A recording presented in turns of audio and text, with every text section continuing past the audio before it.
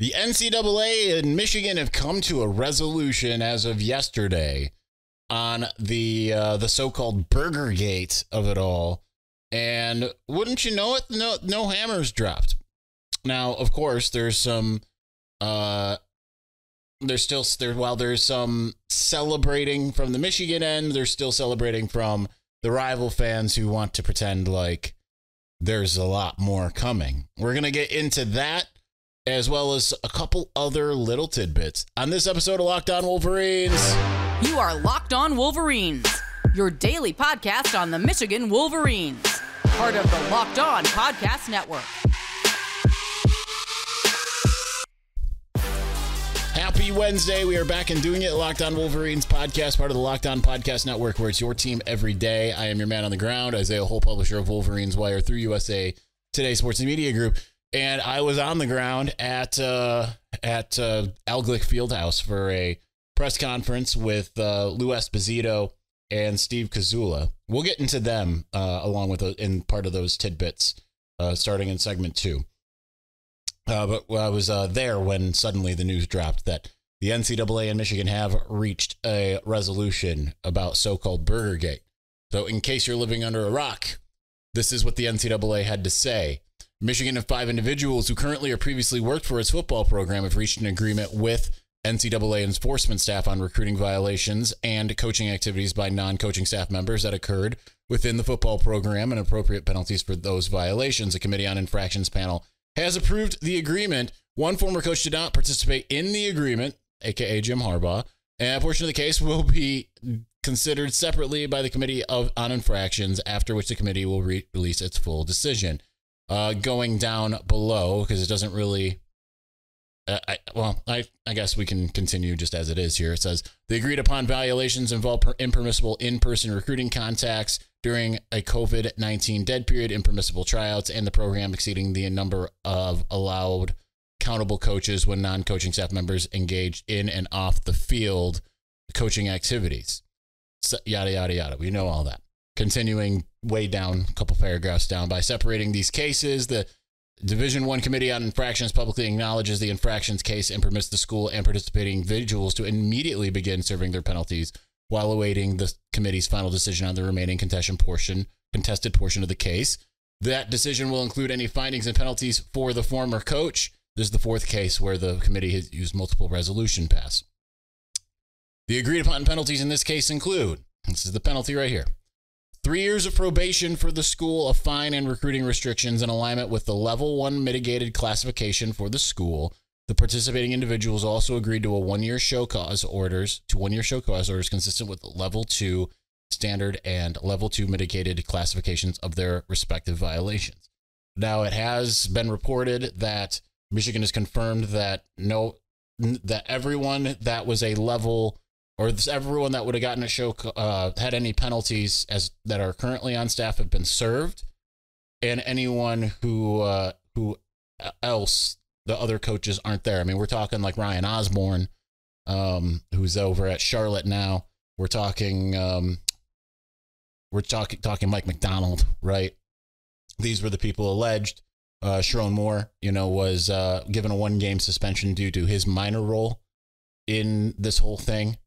So that's why you didn't see him in week 1 last year. So that's all said and done. Certainly not the hammer dropping. You've got, I know I've had Buckeye fans tell me don't even give mention to Buckeye Scoop, but you've got Buckeye Scoop saying, well, what's going to happen is they're under probation, then the next stuff's going to come and they're going to be considered repeat offenders. No, that's not how that works, right? Like, you're under probation. Let's say they did decide that, like, they don't have any evidence right now, but if they did have some evidence and feel like they don't have evidence of what they set out to investigate, the systemic level of the Connor Stallions scheme, because it isn't a systemic level. It was individualized, right? That you have to keep in mind is these people screech on Twitter. They believe it goes far beyond Connor, and it does not. And then so you've got people like Buckeye Scoop out there who's saying things like they're under probation, and then the NCAA is going to come and say repeat offenders because you broke that probation that was set on April 16th, 2024 for something that has been essentially resolved since October 2023.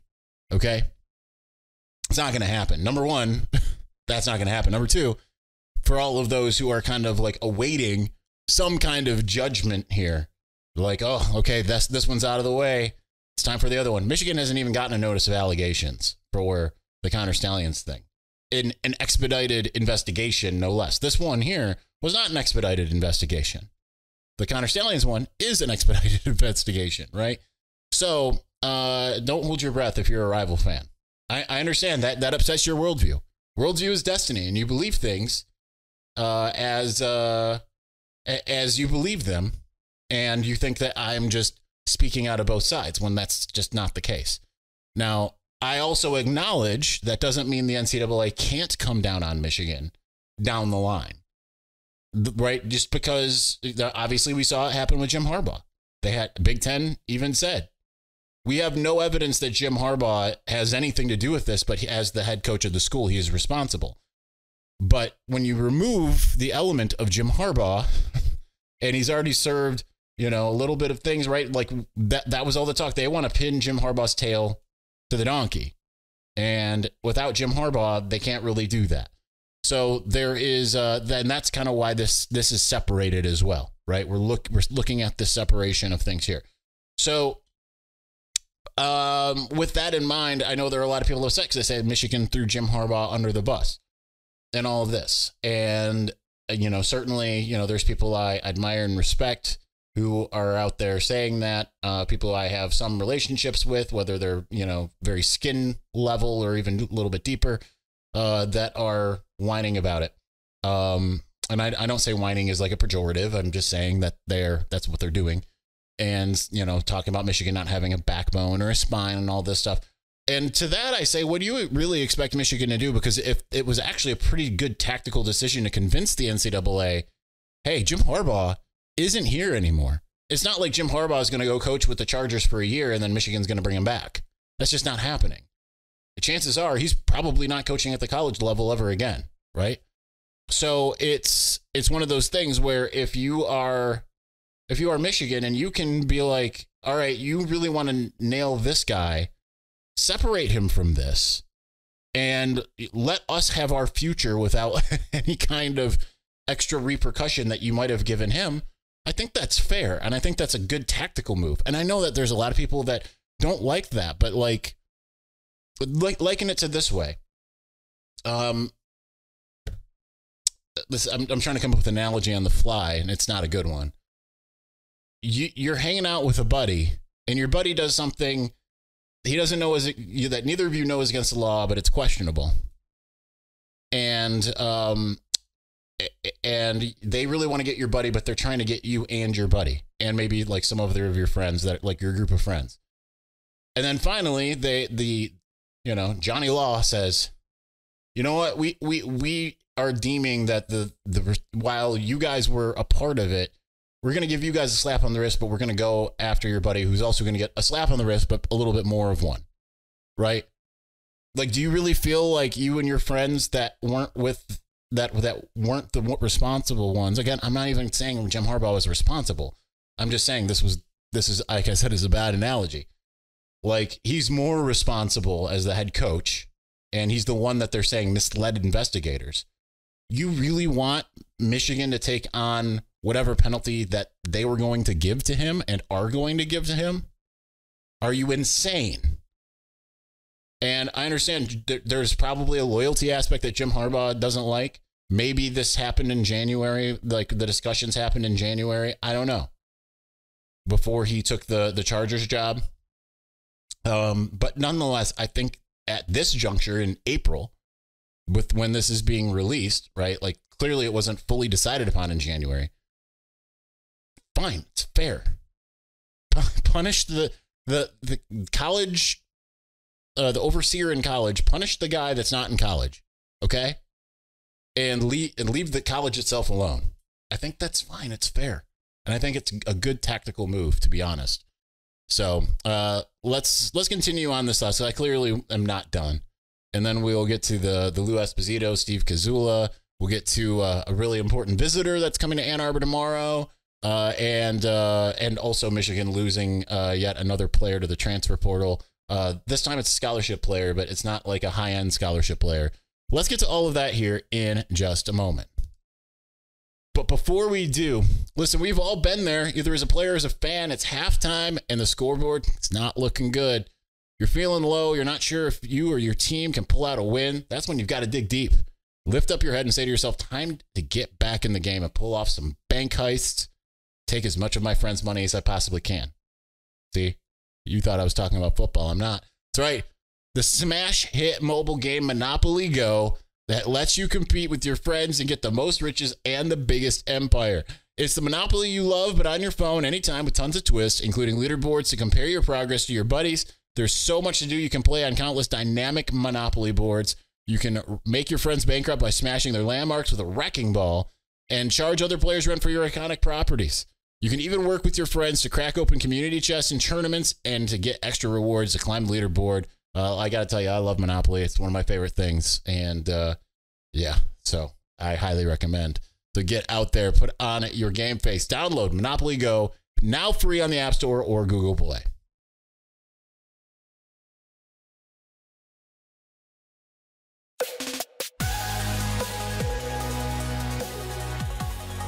All right, couple things here real quick. Number one, thanks for everyone who said stuff about my back. I'm probably about 90 to 95% better now than I was. And Monday I was about the same. I still have some soreness in my, it's pain emanating from my lower hip that is radiating into my back and locking it up. But I was better. Yeah, I didn't do a show yesterday just because of poor time management, because I forgot, literally forgot that for my mom's birthday, I bought her tickets to go see Joe Satriani and Steve Vai, which is funny because like I was the Joe Satriani, Steve Vai fan as like a teenager. Went to G3 at the Palace in 1996, October 1996. And it's funny because now like she took me to see him in like 2005-ish at he played weirdly at the not the State Theater, what is it, the Michigan Theater in Ann Arbor, and she's like, I didn't know a single song he played, and now she knew every single song Joe played, and I knew all but two. Great, he played the hits. That's why we didn't have a show. And so why I say that is I had proclaimed on Twitter, because I'm asking for your Twitter questions for the mailbag, which we will do tomorrow. My plan was to double up today, and I decided that I'm not doing that now. So we're doing this today, this episode. We're going to do the mailbag tomorrow, and the second episode I was going to do, which is the defensive depth chart, we're going to do that on Friday, because we're going to do, I just realized like I absolutely have to do a spring game episode following the spring game after I get home on Saturday evening. So that is the plan for the week. So I want to keep going on this. This is why I don't always set the exact formula at the beginning of the show for what we're going to talk about, because sometimes I get through so long and realize I've got a lot more to say on a topic, right? So we pivot, much like Ross with the couch. We pivot, and I feel like it is also worth discussing just not just the rival outlook here, because obviously this was what Michigan fans have kind of been saying was bound to happen one way or the other. Now, obviously in August last year, it didn't really feel that way because Jim Harbaugh was still the head coach, and you're looking at the suspension, right? The news that dropped the day before the Big Ten media days, literally as I got in the car to go down to Indianapolis was when that hit. So you had that. You had that was it, you have a lot of revisionist history of Buckeye fans now saying, particularly Buckeye fans. I'm not even singling out Michigan State fans because maybe I'm just not hearing them. I feel like the last couple of years has tuned them out a bit, but the Buckeye fans are the louder group now, which has not always been the case. But they were saying the hammer was going to drop, and this is before all the Connor Stallion stuff hit, right? So, it's certainly. I'm sorry. I'm just racking my brain here. Certainly, this is not how they expected things to go in that time. Now, they try to revise history and say none of us were saying that at that time, and some people have come with receipts and have said, like, yeah, you were saying it. But this is the I want to say the best case scenario for Michigan, but I mean 3 years probation, because Michigan's not going to do anything that essentially is going to get it in trouble. You could have a rogue actor. We've learned that. We've learned that lesson. But generally, institutionally, it's going to keep things above board, as much as people want to say that it's not. Certainly, Michigan has its other issues, looking at Greg Scruggs and Denard Robinson here. But nonetheless, Michigan is going to do what it's always done and try to play above board. There's no question, as much as people, rival fans in particular, want to make it like, well, Michigan's just like the rest of us and everything like that. That's just not the case. And I'm not, and I say that also noting that it's to Michigan's own detriment quite often that it is that way, right? Because it plays this like to this superior moral standard, whereas others might. I'm not saying that others are immoral, but like when you look at NIL being the Wild West, it's like, hey, you can do exactly this. You're not going to get in trouble for doing it. And I understand that's not exactly a good moral standard, right? If everyone else is jumping off a cliff, but everyone else is doing it. The NCAA is not just going to be like, guess what? Everyone is punished. That's just not going to happen. And yet Michigan had continued to be slow-footed and continues to do the transformational, not transactional, when it comes to NIL, right? Now, certainly the NCAA is starting to kind of look into some programs that went all in, like Miami, the Jaden Rashada thing. I think it was Florida that got in trouble for that, not Miami. But nonetheless, Michigan is holding itself to a different standard than everyone else. So I don't expect probation to be much of an issue, to be honest, no matter how much Kirk Barton wants to pretend like it will be. I know I'm platforming someone that shouldn't be discussed, but he's the first name that comes to mind. He's certainly not the only one. There's all kinds of people that I see that come up on my Twitter for you. Shout out to Lindsay and some of those others that just end up on my feed constantly talking about all of this. But as for now, the issue is resolved, which is great news for Michigan. I'm curious of what the recruiting hit is.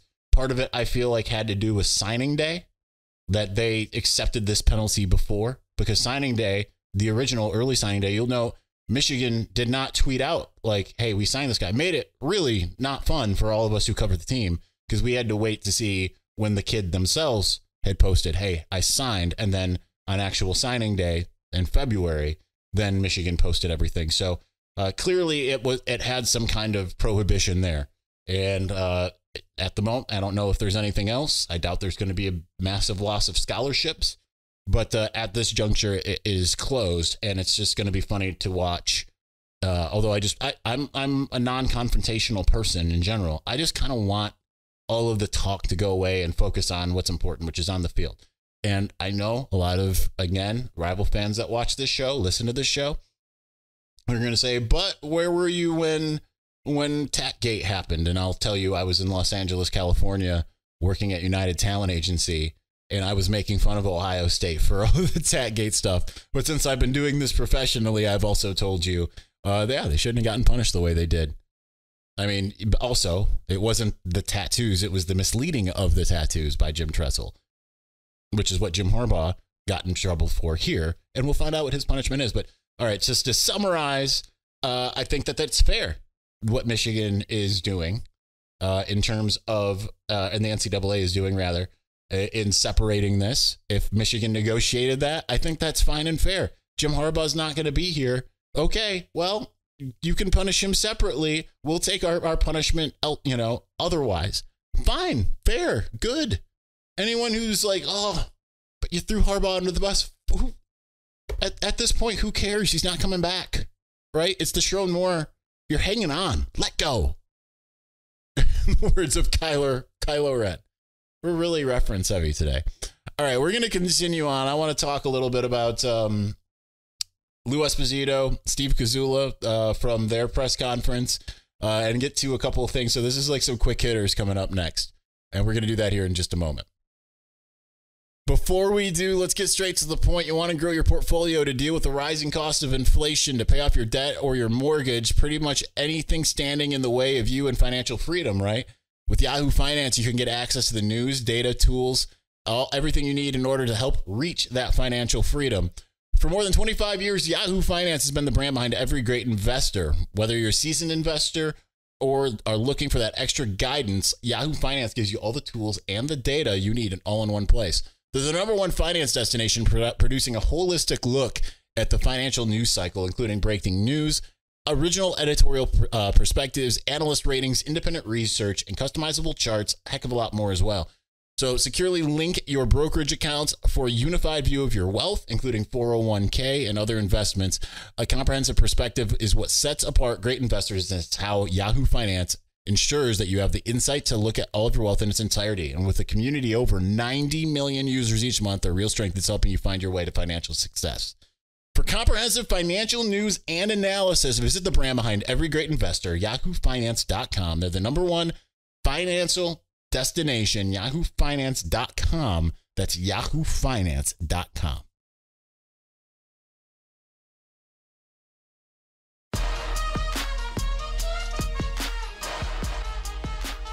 All right, we had the great pleasure yesterday of, we never really met Steve Casula. I never met Steve Casula. Obviously, I knew who he was from his time as an analyst, but I had never met him. That's not always true. Like, I meet some analysts and everything. LaTroy Lewis is my boy.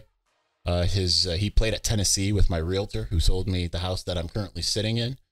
Shout out to Danny O'Brien, former Tennessee Vol. But I tend to know some analysts here and there, but I knew of Steve Casula. I didn't even know what he looked like in the 3 years that he was in Ann Arbor. I was on the sidelines with him for 2, and because in 2020 I was up in the box, but I never even knew what he looked like. But we met him. We met Lou Esposito, who it's always fun. I always feel like the most fun coaches we've had over the years are from New Jersey. Chris Partridge, Anthony Campanelli, or even just New England, right? Or the East Coast, I should say. Not New England, but like Don Brown, obviously. I remember feeling a lot of trepidation when Don Brown was coming in. I'm like, what's this guy going to be like? And then you have one press conference and you're like, oh, he's a blast. Anthony Campanelli comes in as linebackers coach in 2019. What's this guy going to be like? He's a blast. Lou Esposito, been on the job for 2.5 weeks, comes in. We meet with him. Like, oh, this guy's a blast. So good.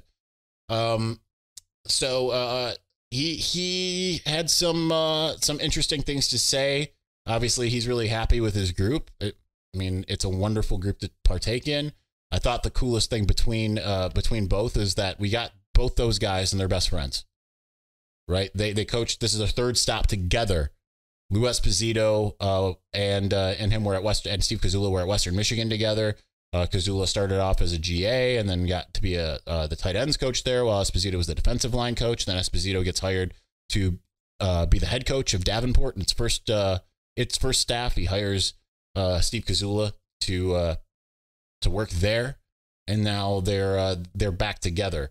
Kind of funny. Neither are from Michigan. Both have spent the majority of their careers in the state of Michigan at multiple different stops. Both were at Ferris State, just not at the same time.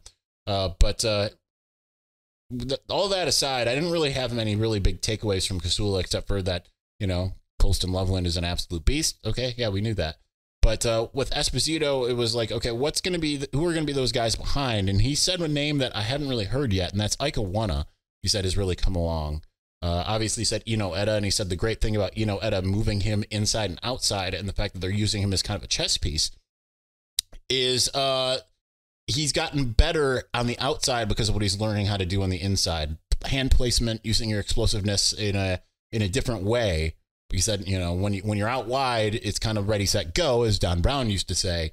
But you're in much closer quarters when you're playing inside, and that's helped him with his explosiveness outside as well. I asked him about Trey Pierce because we haven't really heard anything about Trey Pierce. And he said he's been a little banged up, but he's been doing really good. And mostly just kind of the thing that's been impressive is that he's like meeting with Esposito like every other day, picking his brain, doing all that kind of stuff. So that's good. Speaking of the defensive line, of all the positions that Michigan needs in the transfer portal, the only one that I've seen that is like a public declaration of Michigan offered is a defensive tackle. Although when I look at his stats and his offer sheet, I'm all about this guy. CJ West from Kent State had 7 tackles for loss, it was the 6th on the team in tackling, had 2 sacks, led his team in tackles for loss and sacks. From the defensive tackle position, has offers from Texas A&M, Arkansas, Wisconsin. I'm missing a really big school. LSU is the one that I was thinking of there. He's got some really big offers, and Michigan offered him today. And I'm like, you know what? You can get him in. Just keep making that line a crazy strength, because you can rotate, and beyond the starting 2 and assuming that Rayshawn Benny is better and everything, and you're going to have at least Inoetta, and we'll see about Ikawana and Trey Pierce, then cool, that will work out really well. So I hope that Michigan really pushes for him in that term, because it just seems like he could be a great addition. Went to the same high school as J.J. McCarthy and Tyler Morris, Nazareth Academy. So I think that's exciting. But you want to see them target wide receiver, and a receiver that we mentioned. Granted, he's dabbled at defensive back, but he was listed on the spring roster as a wide receiver again. Christian Dixon out, transfer portal. That means they have. I'm not sure if Peyton O'Leary is scholarship right now, so I'm going to assume he's not, because they can do that year. They can do it year by year with the walk-ons, right? It's not just like a 4-year scholarship when you come in. But they have got 3 scholarship receivers now, because Christian Dixon, who it's kind of sad that his career has turned out the way it has, because he was a 4-star from Mater Dei. He was fast, not quite as fast as Xavier Worthy, but like I remember writing that. I remember exactly where I was sitting when I wrote his commitment article and being like, this is a very fast guy. Jim Harbaugh last fall was like, the one receiver who's really taken a big step forward is Christian Dixon, and he's gone. So didn't matriculate. The room gets smaller. They need receivers in the worst way. And I understand they're not going to be Ohio State. You still need them. You still need receivers. You absolutely do. So there's that. Let's get on the last portion here, and that's the number 1 running back in the country in 2026, Savion Hyder, is visiting Michigan tomorrow. That's the Tony Alford effect. Again, remember, Ohio State fans want you to think that Tony Alford can't recruit. I mean, he's got to close the deal, of course, but that he was not even offered before Alford got here. And he had that Ohio State offer. So now Michigan is certainly in it with him enough where he's making an unofficial visit tomorrow midweek. So that's exciting that Michigan is pushing for a guy of his caliber out of Virginia. So I think that's some big news. We'll see what that pays dividends. Man, they got to get some commitments here. I'm not saying they need a bunch, but to have 3 at this juncture is not great. It reminds me, granted, it ended up being okay. It reminds me of like the 2019 class. It felt like it, they had Chris Hinton, and then they had the one guy who ended up leaving, going to Stanford. It just felt like they had like 2-3 guys forever. It feels like they need to figure something out here soon. But got the spring game coming up on Saturday, so certainly things can change in a hurry. All right, that's going to do it for us today. We will be back tomorrow with the mailbag. Get your questions in on Twitter. And then Friday, we will do my defensive depth chart breakdown. And then Saturday, we will do an aftermath of the spring game. That is the plan for the week, which would bring us to 5, believe it or not. So there we go. All right. Thanks for watching. Thanks for listening. We'll talk to you again soon. Peace.